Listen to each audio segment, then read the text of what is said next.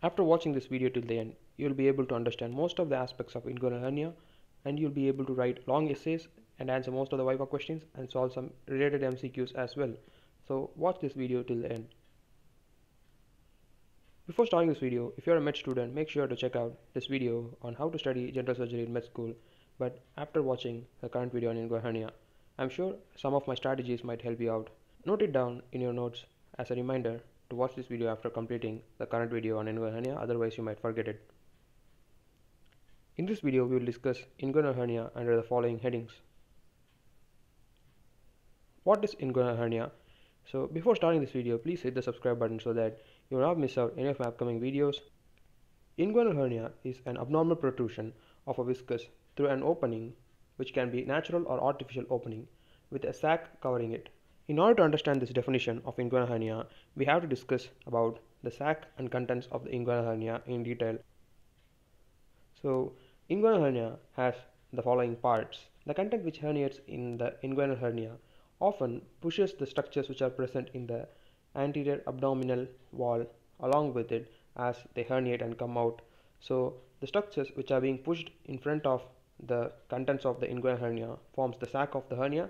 So the major part of the sac is called body. The narrowest part of the sac is called as neck. The opening through which herniation occurs is called as mouth.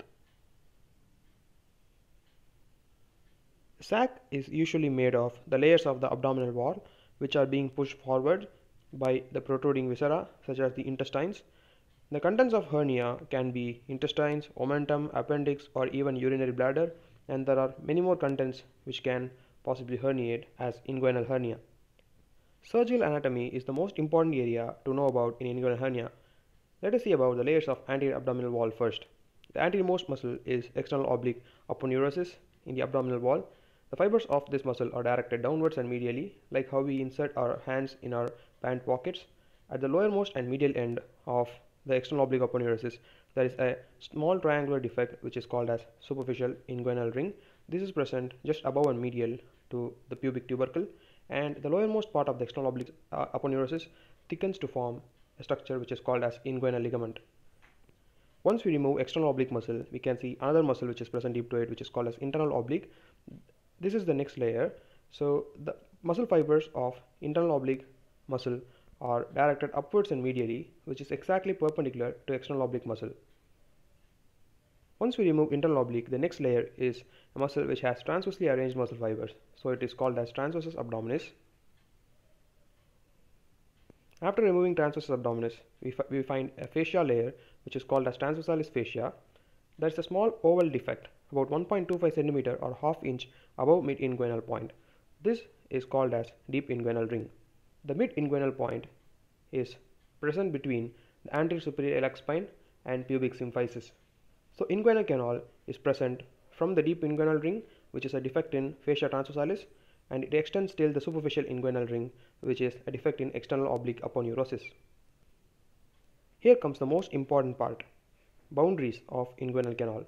The anterior wall is mediated by skin, superficial fascia, external oblique aponeurosis throughout the canal. In lateral 1/3 of the canal alone, there is an additional structure which is forming the anterior wall of the canal. It is the internal oblique muscle. So this is a depiction of inguinal canal along with its boundaries. So you can see that it extends from deep inguinal ring to the superficial inguinal ring. So deep inguinal ring is a defect in the transversalis fascia, and superficial inguinal ring is a defect in external oblique aponeurosis. As you can see that throughout the extent of the canal, you can see that the external oblique aponeurosis forms the anterior boundary, whereas in the lateral 1/3 alone, you can see that there is a muscle which forms the anterior boundary. It is internal oblique muscle. Now let us see about the posterior wall of inguinal canal. Throughout the posterior wall, we have fascia transversalis, which is a structure which is present posterior to transversus abdominis muscle, and behind fascia transversalis, we have extraperitoneal tissue, and behind extraperitoneal tissue, we have parietal peritoneum. In the medial 2/3 of the canal alone, there is an extra structure which is present posteriorly. It is the conjoint tendon. The conjoint tendon is formed by combination of the tendons of internal oblique muscle and transversus abdominis muscle. So again, the same picture. Here you can see that throughout the posterior wall, you can see presence of fascia transversalis. So behind fascia transversalis, you have to imagine that there is presence of some fatty tissue, which is extraperitoneal tissue, and behind that we have the parietal peritoneum, and In the medial two-third alone, you can see that the congenital tendon is present posterior to the inguinal canal. So that forms the posterior boundary of the inguinal canal in the medial two-third alone. So that is about the posterior boundary. Now about the roof and floor of inguinal canal. The roof is formed by the arched fibers. So the fibers are going to arch, okay, the arched fibers of internal oblique muscle and transversus abdominis muscle. Whereas the floor is formed by inguinal ligament. As we know already, inguinal ligament is an extension of external oblique aponeurosis. So here you can see that superiorly we have transversus abdominis muscle and internal oblique muscle, which are the arched fibers. That is very important to mention. And the floor is formed by the inguinal ligament, which is the continuation of external oblique aponeurosis. And as you can see here, the content of inguinal canal, which is spermatic cord in males. If you want to know about spermatic cord structures in detail in just 1 minute, make sure to check out the link in the description of this video after watching this video. Contents of inguinal canal. There are certain structures which extend all the way from the deep inguinal ring to the superficial inguinal ring. So in males, it is spermatic cord. So the spermatic cord is going to enter from the abdominal cavity through the deep inguinal ring. It enters the inguinal canal and it passes all the way across the inguinal canal and leaves the inguinal canal to the superficial inguinal ring and enters the scrotum of the males. So whereas in females, the structure which is present from the deep ring to the superficial ring is round ligament of uterus, which is a feminine structure. So there is another structure which is called ilioinguinal nerve. So it is not going to enter the inguinal canal through deep inguinal ring. It is going to enter the inguinal canal through the muscles which are present in the anterior abdominal wall, and it is just going to enter the inguinal canal through them, and it will pass out of the inguinal canal to the superficial inguinal ring. So it passes only through the superficial inguinal ring. So this is a depiction of the contents of inguinal canal. Here you can see that the spermatic cord passes from the deep inguinal ring all the way through the inguinal canal and exits out of superficial inguinal ring, whereas the ilioinguinal nerve enters in between the canal through the muscles which are present in the abdominal wall, and it leaves the canal through the superficial inguinal ring. Now before we see about the types of inguinal hernia, we have to know about an important triangle which is called as Hasselbalch's triangle and its boundaries, which is very important to know. It is bounded medially by the lateral border of rectus abdominis muscle, laterally by an artery which is called inferior epigastric artery, and inferiorly by inguinal ligament. If inguinal hernia occurs medial to the inferior epigastric artery, which is inside the Hasselbalch's triangle, it is called as direct type of inguinal hernia. Whereas if it occurs outside the Hasselbalch's triangle or lateral to the inferior epigastric artery, it is called as indirect type of inguinal hernia. Now let us see some differences between direct and indirect inguinal hernia. Direct inguinal hernia is going to occur medial to inferior epigastric artery, whereas indirect inguinal hernia is going to occur lateral to inferior epigastric artery. A direct inguinal hernia occurs through defect in the weak abdominal musculature, like in old age people and in people with collagen defects, whereas indirect inguinal hernia occurs through the deep inguinal ring. Usually, there are low risk of complications in direct inguinal hernia because of a wider neck, whereas indirect inguinal hernia has high risks of complications like strangulation because the neck is usually narrow. Let us see about the etiology or causes for inguinal hernia. It is common in old age people because naturally the muscles in the anterior abdominal wall are going to weaken, and this can lead to occurrence of inguinal hernia. Smoking can also predispose for the development of inguinal hernia by affecting the normal production of collagen, and also it can predispose to the development of chronic cough, which can increase the intra-abdominal pressure, leading to development of inguinal hernia. It is also common in patients with chronic obstructive pulmonary disease, abbreviated as COPD, because they also have chronic cough and the mechanism is same. And patients with chronic constipation also tend to have increased intra-abdominal pressure because of prolonged straining, and they can also develop inguinal hernia. And old men with urinary difficulties, like those with benign prostatic hyperplasia or BPH, are also prone to develop inguinal hernia because of increased intra-abdominal pressure. The patients with inguinal hernia usually present with a lump in the groin and usually painless, but in some cases mild dull aching pain might be there.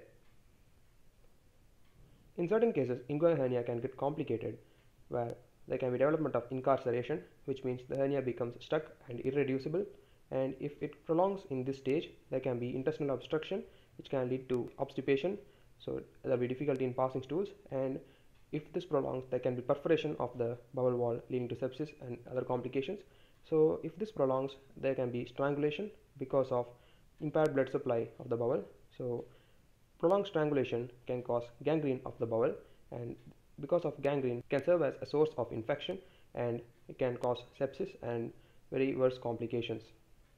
Now we are going to see about the most important part of inguinal hernia, which is clinical examination. The most important things which your examiner is going to expect from you in your exams is clinical examination, and if you mess up in any demonstration, things might not go well for you from there. So make sure to pay proper attention to each and everything which I'm going to tell from now. First of all, make sure to obtain consent from the patient and explain them what you're going to do, and with their permission, expose the patient from umbilicus to mid-thigh. This is very important. We are going to do the examination of a patient with inguinal hernia in two positions. First, we'll see the patient in standing position, and then we'll perform certain tests in supine position. Examination is done under the following headings. First, inspection, palpation, percussion, and auscultation. First, in inspection, we'll see the swelling and note down certain characteristics of the swelling, and then we'll see the skin changes which are occurring over the swelling, and presence of cough impulse, and position of the penis. So about the swelling, first thing which you're going to describe is the size and shape of the swelling. If it is an indirect inguinal hernia, it is usually piriform in shape because the swelling is going to pass all the way from the deep inguinal ring to the superficial inguinal ring, and then it enters the scrotum. So it is going to take the shape of the canal and becomes piriform in shape. Whereas in direct inguinal hernia, it is going to occur just through weakness in the anterior abdominal wall musculature, so it is just going to be spherical in shape. Another thing you're going to see about the swelling is the position and extent. As I told already, indirect inguinal hernia is going to extend from the deep inguinal ring to the superficial inguinal ring, whereas direct inguinal hernia is going to present just over the superficial inguinal ring, not extending from the deep inguinal ring. And in certain cases, if you observe carefully, you can note the presence of visible peristalsis because the content is intestines in most of the cases. The next thing you're going to note is presence of certain skin changes, such as presence of scar, which might give a clue that there was history of previous hernia surgery in the patient, or other abdominal surgery such as appendicectomy or any other surgeries in the past, which can predispose to the development of hernia again in this patient. And also you should observe the presence of certain skin changes such as erythema or reddish discoloration over the swelling, which might indicate presence of infection or active inflammation. The next step is observing cough impulse. Here you're going to ask the patient to turn the head away from you and ask the patient to cough. By doing so, you're going to observe the presence of an expansile swelling at the site of groin, and in certain patients the hernia swelling will be visible only during coughing and straining maneuvers. So if the hernia swelling is hidden, it can be revealed with the help of cough impulse test. And you can also observe the position of penis. When there is very large inguinal hernia swellings, the penis can be pushed away from the swelling, so that can be observed in certain patients. We have completed inspection and we're going to start palpation. As we do with any other swelling in the body, the first thing which you're going to do is note the presence of tenderness or local rise in temperature over the swelling. Tenderness is elicited by gently palpating over the swelling and observing the facial expression changes of the patient, if there is presence of pain or not. And you can compare the local rise in temperature by palpating the temperature over the swelling and in other sites of the body to compare the presence of local rise of temperature because of complications like infection or inflammation. Now we have to confirm the position and extent which we observed in inspection with the help of palpation. If a swelling extends from the inguinal canal into the scrotum, it is inguinal hernia. If the swelling is present in groin alone and not extending into the scrotum, it can be either inguinal hernia or femoral hernia. Now, how to differentiate them? If the swelling is present above and medial to the pubic tubercle, which is the site of superficial inguinal ring, it is inguinal hernia. If the swelling is occurring below and lateral to the pubic tubercle, it is mostly femoral hernia. That is how we can differentiate direct inguinal hernia from femoral hernia. Another thing which you can see is if you can get above the swelling. So in inguinal hernia, the swelling is usually inguinoscrotal swelling because the hernial content is coming all the way from the inguinal canal and entering into the scrotum. So if you try to trace above the swelling, it is not possible to get above the swelling at the root of scrotum because the content of the hernia is going to continue into the inguinal canal, so you won't be able to get above the swelling. Whereas in case of hydrocele, which is purely scrotal swelling, it will be possible to get above the swelling because the swelling is just in the scrotum. So if you're going to trace the swelling above, you'll be able to find the top of the swelling which is not continuous with the inguinal canal. So this can help you to differentiate between inguinal hernia and hydrocele. So after watching this video completely, you can check out my other video on hydrocele. The link will be provided in the end of the video. The next thing you must see is consistency of the swelling by palpation. If the swelling is doughy and granular, it can be omentum because it is fatty tissue, whereas if the content is elastic, it can be intestines.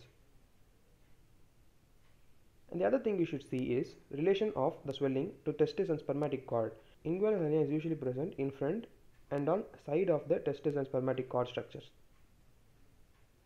Cough impulse test. Here we are going to see the presence of complications like incarceration, strangulation, etc. If no swelling is visible just on inspection, place a finger on the superficial inguinal ring which is present above and medial to the pubic tubercle and ask the patient to cough. You will find an expansile cough impulse on the superficial inguinal ring. If the swelling is clearly present, hold the root of the scrotum between thumb and index finger and ask the patient to cough. So there also you can see presence of an expansile cough impulse. So your finger is going to move away, thumb and index finger is going to move away because of the expansile cough impulse. So that is going to help you know that there are no complications like irreducibility or incarceration. There is a modification of cough impulse test which is called as Zeeman technique, also known as three finger test, because here we are going to use three fingers to perform this test. So first we are going to place the index finger on the deep ring which is present 1.25 cm above the mid-inguinal point. The next middle finger is placed over superficial inguinal ring. The ring finger is placed over the saphenous opening. The saphenous opening is present 4 cm below and 4 cm lateral to pubic tubercle. So these three fingers are placed after reducing the inguinal hernia swelling, and then we're going to ask the patient to turn their head away from you and cough. So you want to see where the cough impulse is felt, like at which finger. If the impulse is felt in the index finger, it means the patient has indirect inguinal hernia because we have placed our finger over the deep inguinal ring, which is the place from which indirect inguinal hernia originates. If the impulse is felt in the middle finger, it means that the patient has direct inguinal hernia. If the impulse is present directly in the ring finger, it means that we are feeling the impulse in the saphenous opening, which is the site from which femoral hernia occurs. So this is a test which can help you to differentiate between indirect versus direct inguinal hernia versus femoral hernia. Another thing which you should see in palpation is the swelling is reducible or irreducible. In most of the cases, the patients can themselves reduce the swelling by themselves, and in some cases you can reduce the swelling manually by gentle pressure. If the swelling cannot be reduced, it can be incarcerated or obstructed or strangulated. So an important thing is, if the swelling cannot be reduced by yourself or by the patient, forceful reduction should never be done. There's a maneuver called taxis, where you ask the patient to flex the thigh and adduct the thigh medially, and thereby it will be easier for reduction of the swelling. But taxis is absolutely contraindicated because what can happen is that this patient might have a strangulated hernia which is undergoing gangrene. If you're going to push back this gangrenous bowel into the abdominal cavity, it will be difficult to identify this gangrenous bowel during surgery. So the surgeon might miss out the presence of gangrenous bowel and just close the hernial defect with the mesh, and the surgery will be completed. There will be ongoing gangrene inside the patient, and this can cause sepsis and severe complications. So you should have in mind that taxis should never be done in an irreducible hernia patient. The next test is invagination test. This can be performed when the patient is in supine position. You can use your little finger or index finger based on your comfort and invaginate gently in the superficial inguinal ring. The finger is directed in the direction of the inguinal canal. Once you have invaginated in the superficial ring, ask the patient to cough. Look where the impulse is felt. Like in this picture, we can see that the finger is directed along the inguinal canal. So the tip of the finger will be facing in the direction of inguinal canal, whereas the pulp of the finger will be facing the anterior abdominal wall. So if the impulse is felt in the tip of the finger, it means that it is indirect inguinal hernia, because indirect inguinal hernia comes from the deep ring and it is going to hit the tip of the finger, whereas direct hernia comes from the anterior abdominal wall defect and it is going to hit the pulp of the finger which is present anteriorly. So this is another test which can help you to differentiate between direct and indirect inguinal hernia, but make sure to do it gently. Ring occlusion test. This test is done in standing position. First, the hernia is reduced by either the patient or by yourself. Do not do this test if the swelling is irreducible. Then the deep ring is occluded with the thumb. The deep ring is present 1.25 cm above the mid-inguinal point. So once you have occluded the deep inguinal ring, you are occluding the site of origin of indirect inguinal hernia, and now you ask the patient to cough. Once the patient coughs, if the swelling appears, it means that it is direct inguinal hernia. because you are occluding the deep inguinal ring, which is the site of origin of indirect inguinal hernia. So you can get an idea that this is direct inguinal hernia. Whereas if the swelling does not appear, it can suggest that it is an indirect inguinal hernia because you are occluding the site of origin of indirect inguinal hernia. Now we are going to do percussion. We are going to percuss over the inguinal swelling. It can give us a clue regarding the content of the hernia. So it can help us to differentiate if the content is intestine or omentum. If on percussion you hear resonant note, it means that the content can be intestines. Whereas if on percussion you hear dull note, it means the content can be fat or omentum. The next step is auscultation. So if the content of hernia is intestines, you can hear bowel sounds in certain cases by placing the stet on the hernial swelling. Now we have learnt about examination of a patient with inguinal hernia. Now let us see about the treatment of inguinal hernia. The mainstay of treatment in inguinal hernia is surgery. Conservative management can be done in certain patients like old age groups if the hernia is spontaneously reducible and there are no complications currently, but these patients should be educated about the danger signs of complications such as obstipation due to bowel obstruction and severe pain which can occur due to strangulation, so that they can seek immediate medical attention. First, let us see about the surgical principles in inguinal hernia surgery. We have to reduce the hernial contents back into the abdominal cavity. While reducing, make sure that the reduced content is viable, and if there are any infarcted non-viable tissues, make sure to remove them. We also have to remove the excess sac of the hernia, or in some cases it can be replaced back inside the abdominal cavity, and then the defect through which the herniation occurs has to be closed. It can be done using mesh or sutures, which will help us to reinforce the posterior wall of the abdominal wall and thereby preventing recurrence of hernia. The various surgeries which can be done for inguinal hernia are herniotomy, open suture repair, which can be Bassini repair, Shouldice repair, open mesh repair done with the help of meshes, which is Lichtenstein repair. We can also use hernia plugs in some cases, and the recent advancements which are laparoscopic repairs. There are two techniques in laparoscopic repairs, which is TAPP and TAPP. We'll see about them in detail. Herniotomy is a procedure where the hernial contents are reduced back into the abdominal cavity and the excess sac of the inguinal hernia is removed and the defect is closed. So this can be done in children in whom the cause is usually the presence of patent processus vaginalis. To know about processus vaginalis in detail, make sure to watch my video on hydrocele, where I have explained about processus vaginalis and how it can predispose to the development of congenital hydrocele and congenital hernia. Herniotomy alone is however not sufficient for adults because of the increased risk of recurrence. Now let us see about open suture repair techniques. One of the pioneers of hernia surgeries is Bassini repair. Let us see about the important steps of Bassini repair. First, the anterior wall is opened and the spermatic cord is separated from the sac of hernia. The contents of the hernial sac are checked if they are viable. If they are viable, they are pushed back into the abdomen, or if they are infarcted, they have to be removed and necessary bowel corrective surgeries has to be done. And then the excess sac can be removed and the sac is sutured at the neck. The additional thing which we are going to do in Bassini repair is strengthening of the posterior wall. That is done by suturing the conjoint tendon and inguinal ligament together. Okay, so this conjoint tendon is going to be sutured with inguinal ligament all the way from the deep inguinal ring to the superficial inguinal ring. Thereby, the posterior wall of the inguinal canal is strengthened.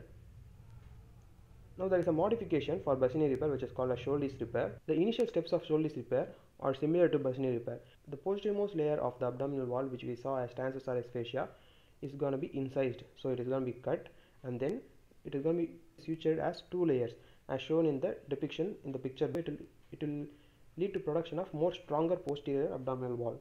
So this is called as double breasting technique. So this leads to strengthening of posterior wall and decreases the chances of recurrence of hernia to a greater extent. And just like how we closed the transversalis fascia with the help of double breasting technique, same thing is done for external oblique muscle also. So Shouldice repair is associated with less chances of recurrence of hernia after surgery as compared to Bassini repair. Now we are going to see about mesh repair. This is one of the most common techniques which are currently being done in recent times. So the name of the surgery is Lichtenstein tension-free open meshplasty. So here the initial steps are same like in previous surgeries, like we are going to do herniotomy here. So the contents of the hernial sac are going to be reduced back into the abdominal cavity and then the excess sac is removed. But the difference here is that we are going to use a mesh. So what is the purpose of this mesh and why is this surgery named as tension free? That is because this mesh is going to be placed on the posterior wall of inguinal canal, and this mesh is going to be sutured to inguinal ligament above and conjoint tendon below. If you compare this with Bassini repair, what we did there, we sutured the conjoint tendon with inguinal ligament. So we're going to pull the conjoint tendon downwards and suture it with inguinal ligament. That is going to create more tension, and this can give away if the patient is going to put more exertion and can lead to recurrence of hernia. But here there is no tension because we are not going to tie the inguinal ligament conjoint tendon forcefully, so there is no tension. Instead we are putting a mesh between the inguinal ligament and conjoint tendon and suturing the mesh with the conjoint tendon above and the mesh with the inguinal ligament below, and thereby we are covering the defect. One of the important principles of mesh repair is that there should be minimum overlap of about 2 cm around all the margins of the defect for decreasing the chances of recurrence. Most important advantages of Lichtenstein tension-free open meshplasty technique is there is low recurrence compared to open suture techniques like Bassini or Shouldice, and there is also comparatively early post-op recovery in these patients. Hernia plugs or mesh plugs which can be used to close small defects in the abdominal wall, so it is not beneficial for patients with larger defects. Now let us see about laparoscopic repairs. There are two important techniques in laparoscopic repair of inguinal hernia. They are TAPP and TAPP. The expansion for TAPP is totally extraperitoneal repair, whereas the expansion for TAPP is transabdominal preperitoneal repair. Usually TAPP is preferred over TAPP. In laparoscopic repairs, what we're going to do is we're going to use a large mesh, and it is placed deep to the abdominal wall, and it is going to extend across the midline to cross to the opposite side also. So the mesh is going to cover important areas like Hasselbalch triangle, deep ring and femoral canal. So we are covering all the possible sites of hernia. Now let us see about differences between TAPP and TAPP. As the name suggests, in TAPP we need not enter the peritoneal cavity. It is totally extraperitoneal procedure. So it is just an anterior approach, and we are going to reach the extraperitoneal space and place our mesh there. Whereas in TAPP, as the name suggests, it is transabdominal procedure. So here the peritoneal cavity or the abdominal cavity has to be entered and then reach the extraperitoneal space, and then we place the mesh there. So that is the difference between TAPP and TAPP. Hit the subscribe button right now so that you can watch all my upcoming simplified videos like this, and you will not miss out any of them and get notified as soon as I upload them. Check out all these other 1-minute hernia videos if you need an extra edge in exams, and make sure to subscribe to Skeleton channel after watching those 1-minute hernia videos to help me to make more videos. If you also want to learn about hydrocele, the link will be provided in the description of this video. As I told already, if you want to know my tips and tricks about how to study general surgery in med school, make sure to check out this video. The link will be in the description. Lecture slides for this video will be available in the description below. You can download it for free, or you can also download it after supporting my channel by buying me a coffee on the link in the description below. You can watch more of my general surgery lecture videos by clicking the link you see on the screen right here. Before that, hit the subscribe button so we won't miss out each other. And if you're someone who likes study with me videos, please make sure to check out my channel Study with Tony and use these videos to study well for your exams. Thank you so much for watching this video till the end. Keep learning with MedVids Made Simple and my other channels. Meanwhile, I'll see you guys in my next video. Bye.